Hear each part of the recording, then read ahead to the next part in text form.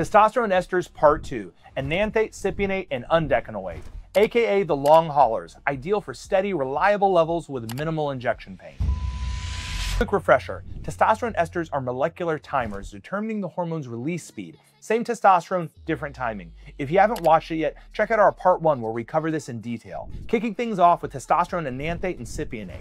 These two medium-length esters are practically twins that have more in common than what most people think. They have similar half-lives, with enanthate lasting 6 to 9 days and cypionate lasting about 7 to 10 days, making them perfect for TRT, often requiring just 1 or 2 injections a week.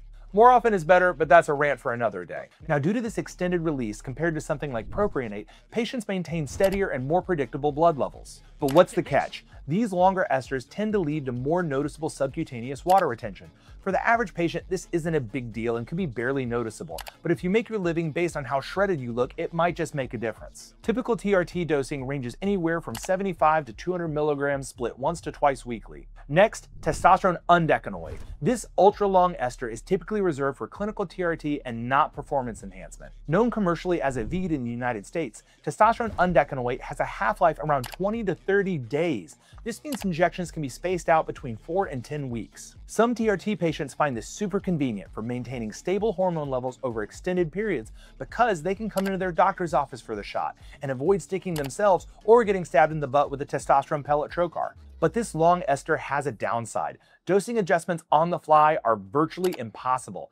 Need to tweak dosage quickly due to unwanted side effects or unexpected results? Buckle up, Buttercup. Undecanoate's long ester means you're locked into whatever you injected weeks ago.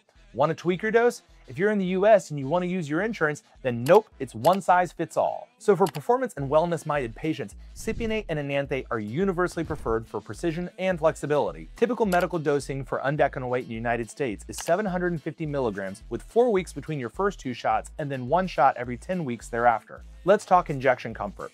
All of these esters, enanthate, cypionate, and undecanoate, are extremely easy to inject.